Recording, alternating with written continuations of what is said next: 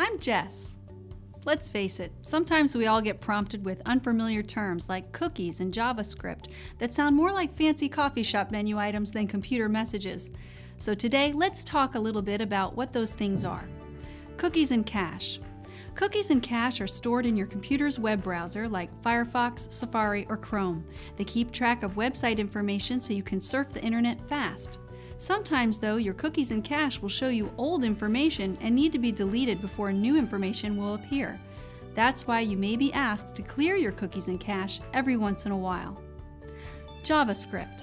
JavaScript is a computer programming language that runs behind the scenes on the internet, and even though it sounds very technical, what it really means is that when it's enabled, you can enjoy all the fun games and giveaways we have here at Publishers Clearinghouse. Taking an update. I'm sure you get this one all the time. I know I do. What does it mean when you're asked to take an update? Well, it's just an easy way of saying that we're making things better.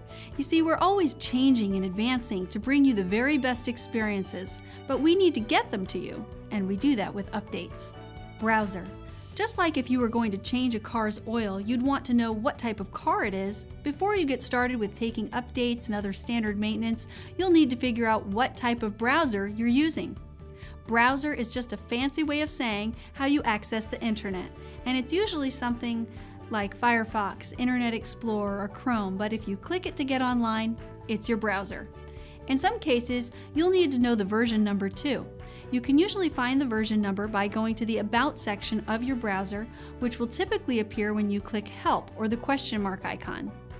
All this tech talk can be really tricky, but remember, we're always here to help if you encounter something you don't understand. So please look around, explore our FAQs, and remember you can refer back to our PCH Fundamentals videos anytime you need a refresher. Bye for now.